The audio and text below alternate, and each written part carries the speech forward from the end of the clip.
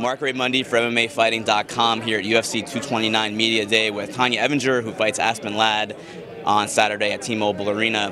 Tonya, it's been a little bit since we've seen you in the UFC. The last time you fought was July 2017 against Chris Cyborg. Why the absence? Well, I was supposed to fight, I guess, what's her name? Yeah, that other girl. Vieira. Yeah, Vieira. No, before her. That I got hurt. I blew my knee out. I got my leg broken. So, I had surgery, kept me out for a while, and then, I don't know, they had me like a 7-month layoff even in between my Cyborg fight and that fight that they put me up on. So I don't know why that long layoff. Maybe they didn't know if I was a 35 or a 45er. I think that's where the confusion lies. But obviously they put me back in finally, and then I ended up getting injured, and then my girl got injured, Vieira, and then here I am. So back to a big card, I guess. That's cool. But you are a 35er, correct? Yeah, definitely a 35er. I don't know why there was big confusion with all that, but I think that's what I heard. They thought I was a 45er and there's no way for me to fight, blah, blah, blah. But, I don't know what the case is. Can you explain the injury? Because when it first happened, I think it was a few months ago, maybe in the spring, and it seemed like it was pretty devastating at the time when it happened. What exactly was it? It was a gnarly break. Just some dude, it was my first day back, light sparring. Some random dude came in the gym and literally broke my leg in half, broke everything, ACL, LCL, MCL, meniscus, and broke my tibia. So tore it all, broke it in half. But it was gnarly. It was a long recovery. How painful was that? More devastating than I couldn't fight. I don't even think I cried. I just screamed at first like a whole bunch, and then I started yelling at the guys like, "You fuckers!" I got to fight. It was my first day back, light sparring, so it shouldn't have happened. But I just I'm really particular about my training partners. So for me, that was something that shouldn't have happened in the first place. And I obviously fired my coach and all that stuff, and I'm out of that gym and stuff. So it took a full turn. Where are you now as far as training? I train out at Defenders MMA in Houston. Different gym. They got a smaller MMA program, but they got a huge facility in their building. So my coaches that I train with now, my training partners come over there, and we just train over there.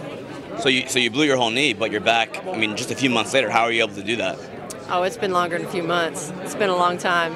I did a lot of rehab. I feel like I was doing a lot more than what they were having me do and stuff, and I've never had an injury like that. So it's an injury that I actually couldn't fight. Normally I have like a broken hand, or something's wrong with my shoulder, or something's wrong with my elbow, or something like that, and I can normally fight. But this is one that definitely kept me out.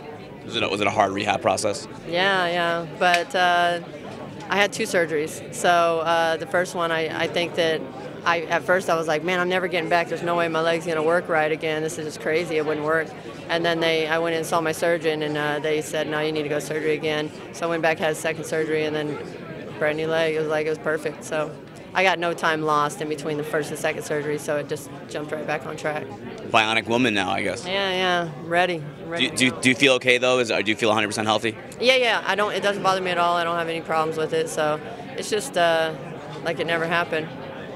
They gave you the fight against Vieira. That was going to be in Sao Paulo, and she's one of the top fighters at 135. So it seemed like they still consider you as a top 135er. A win in this fight, I guess, would also push you in that mix. Did you feel that way, that you're still among the top 35ers in the world? Oh, I definitely feel that way. I don't know if that's why they put me there. I don't know who they were trying to build, but they're never trying to build me. So, I'll just fight whoever I can.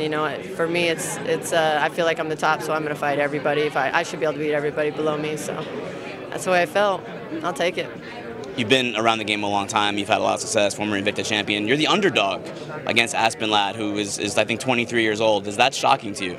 It's always shocking. Every one of my opponents that comes in, even when I fought for Invicta, I was the underdog, and I'm like, I'm the champion here. Like, I don't know why. I don't know what the difference, like, where they come up with all this stuff, but it doesn't matter to me.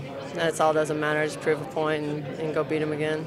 You were probably in Invicta when she was first coming up, right? When she first made her pro debut, I believe. Yeah, I was a champion. She was fighting.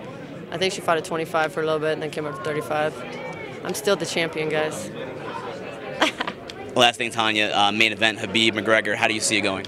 I think Khabib's got it. I think he's going to take him down. If he gets him down, I think it's over.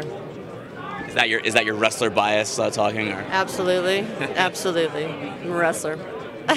Thanks, Tonya. Appreciate it.